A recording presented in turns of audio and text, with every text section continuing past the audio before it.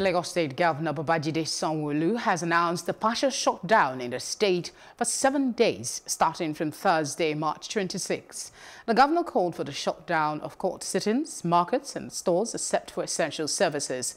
He also admonished financial institutions to prioritize online channels during this period.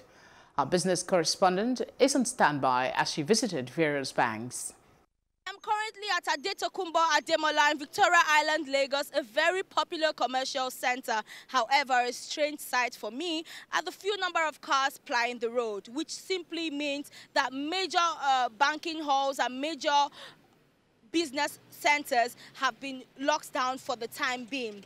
I visited some financial hubs and I realized that the number of customers in the banks have reduced. For some banks, they had just 3 customers within the banking hall. I spoke with some of the staff in the bank. They mentioned to me that operations are still ongoing as usual for some banks, which open at 8 a.m. and close at 4 p.m. Some other banks open at 8 a.m., close at 3 p.m., some 8 a.m. and close at 1:30 p.m. However, there was a certain bank I visited which mentioned to me that they would not be open till the 3rd of April. One particular bank did stand out for me, which had a register in front of it beyond the hand sanitizer and the temperature checker, where you had to fill in your details, your name, your address, and your phone number, just in case.